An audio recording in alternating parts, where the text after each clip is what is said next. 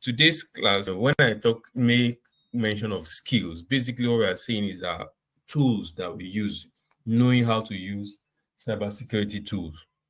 Because if you're talking about skills and we're talking about practical, it means we are using something to achieve something.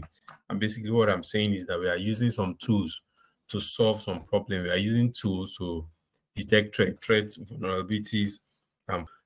Looking at threats, we want to deal. Threats basically is anything that is that can possibly, cause a compromise within your network. So threat is anything that is like a potential danger to your network or to your security. So in this cybersecurity case, I would say threat is anything that is, about to break the confidentiality, the integrity, or make your systems not available. So anything that is threatening the confidentiality of your data, anything that is threatening your privacy, anything that is a potential danger to or to cause to your privacy, or something that can cause your privacy to be, exposed, to break confidentiality of your data, is a threat. Anything that is going to make your data susceptible to compromise, altering your data without permission, that is breaking the integrity of your data, is a threat. Anything that can possibly make your system not to be available. For example, if you are using your computer and suddenly you cannot log in, your password is suddenly no longer working, or you put on your computer and you're seeing a message that your drive has been encrypted.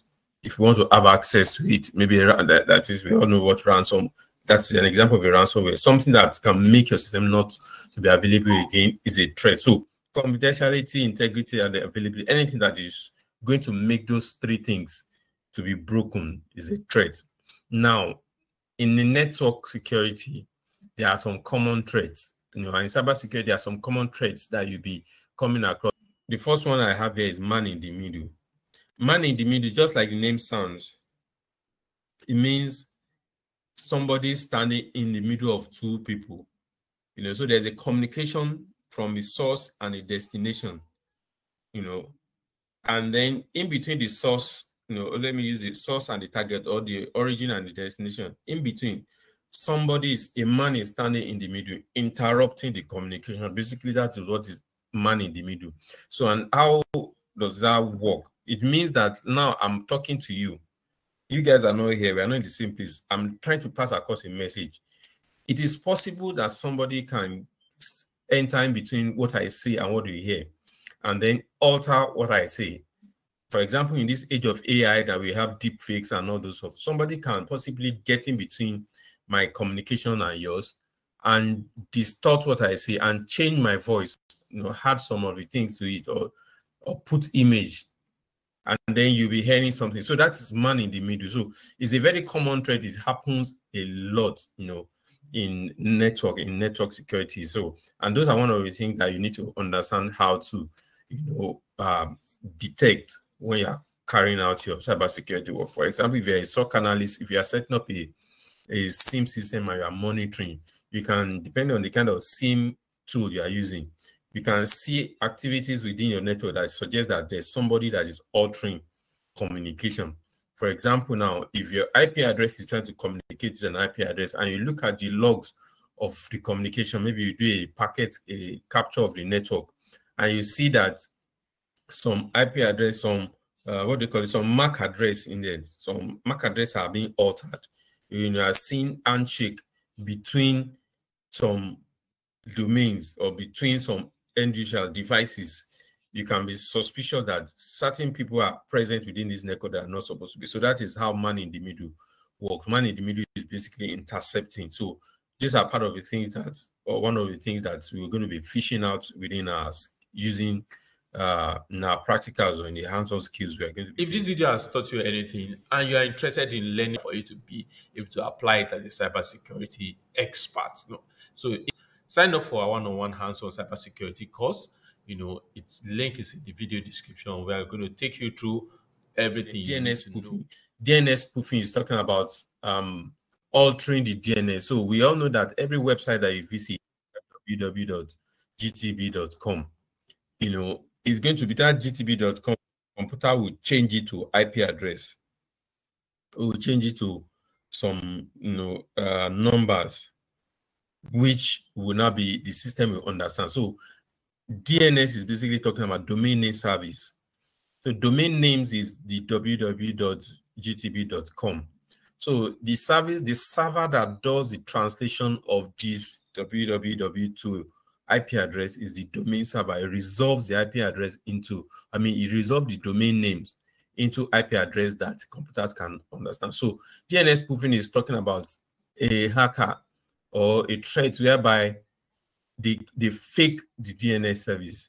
So instead of you getting the actual DNS of www.gtb.com that you are supposed to use, somebody spoofs it and you are getting a wrong DNS.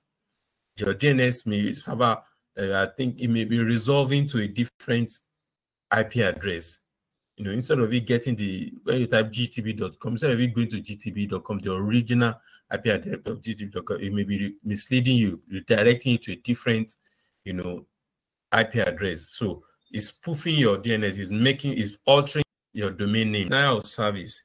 DDoS is distributed denial of service.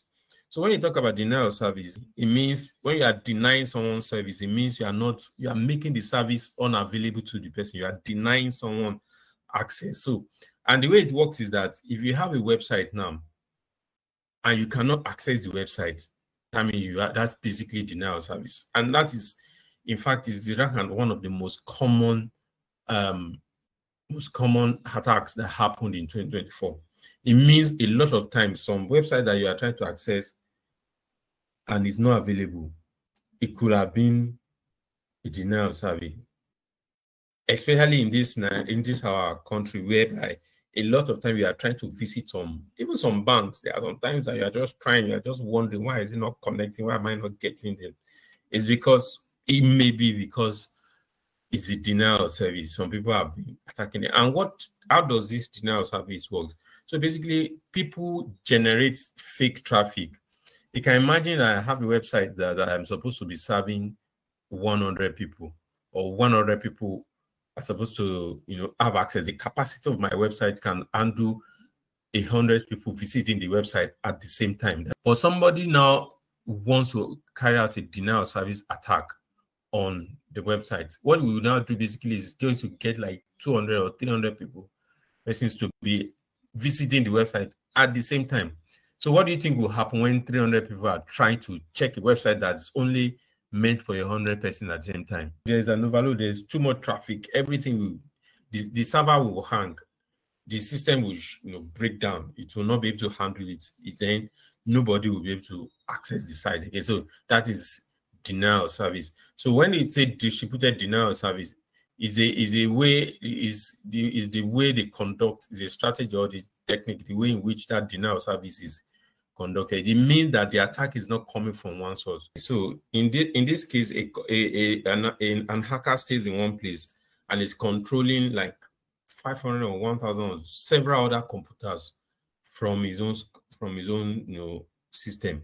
And what is he doing is making those other computers that is connected to be trying to access a particular network or a particular website or a particular target. So is distributing the denial of service is causing it to happen. It's not one person that is sending this in. When it's distributed, it means that I'm using different computers, not just me.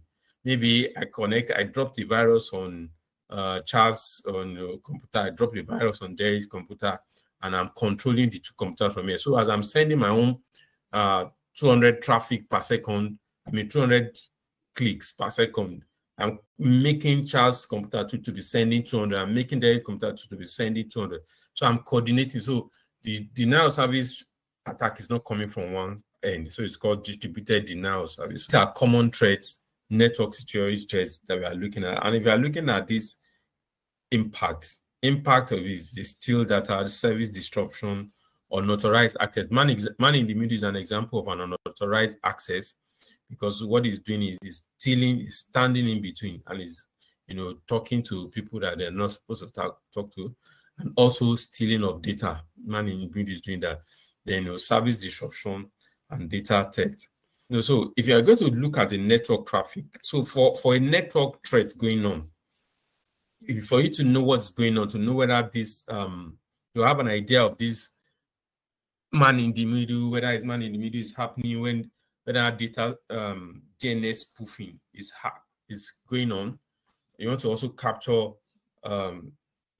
denial of service. You want to see high traffic, you need to analyze your network. So, and the tool that we use for analyzing network, not the only tool, the most common tool, the tool that is well, mostly recognized, I think is the most popular tool for network traffic, is Wireshark. So if you launch a Wireshark, for instance, now on your laptop now, you can pick a particular port, or a particular interface on your laptop and tell the Wireshark to monitor all the going in and coming out, all the traffic going in and coming out. For example, you can pick your Wi-Fi interface, because mostly of the time we are connected through Wi-Fi these days. So you can also pick maybe your USB port. You can pick your LAN port if you have LAN port. You can pick any port on your device and tell Wireshark to monitor, to capture the traffic going on in and out of your system through. So when you capture this traffic, then the Wireshark allows you to be able to filter the traffic according to protocols.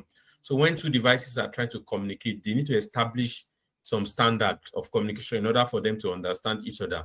For example, now, as I'm speaking English now, it's because we have agreed that we're going to have this class in English. So I need to speak English according to the English language grammar rules. Because if I'm not speaking it properly, you may misunderstand me. So protocols are the things that, devices usually use for communication. They guide the communication. They're like the rules guiding communication of devices. So, and then depending on the kind of communication you want to have.